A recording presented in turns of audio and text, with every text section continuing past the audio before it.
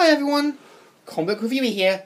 Now this time reviewing one of my favourite films, 1 Hour Photo. Now, I actually am a Robin Williams fan. There are tons of films that I've seen Robin Williams in.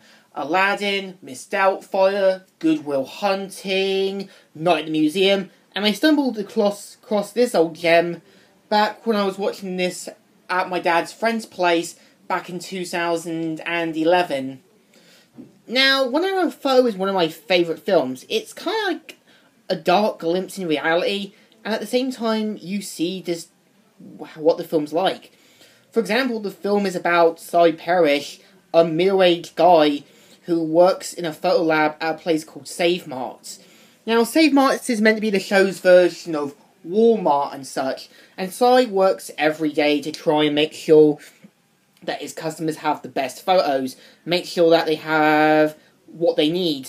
And at the same time, he becomes obsessed with this family called the Yorkins, which consists of Will the father, Nina the mother, and Jake the son.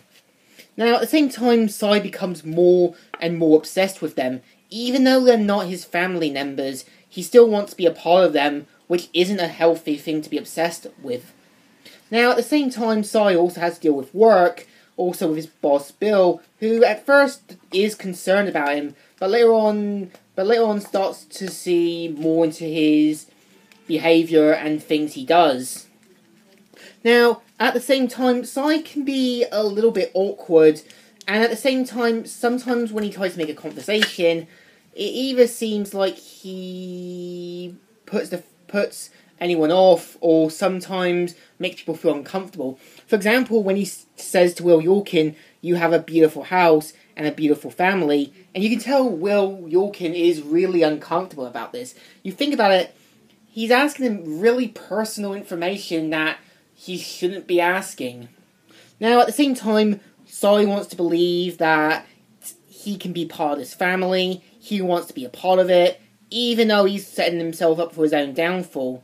And at the same time, Cy finds out a bit more about the family, and then his downward spiral takes more and more into a darker plunge.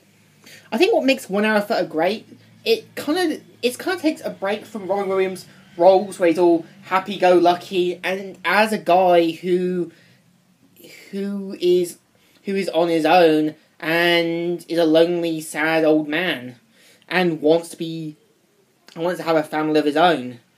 Now, I do admit the film is great, and it gives a glimpse into how desperate people are.